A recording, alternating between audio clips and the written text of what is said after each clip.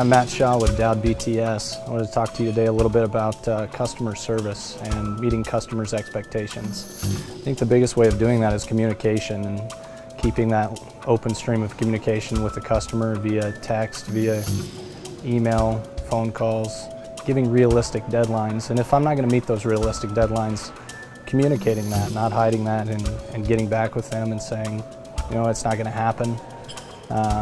We need to reestablish a new deadline and move on. And I feel that as I do that, you know, that keeps that communication with the customer, and we keep them happy, we're happy, the job goes easier, and we get completed in a timely manner.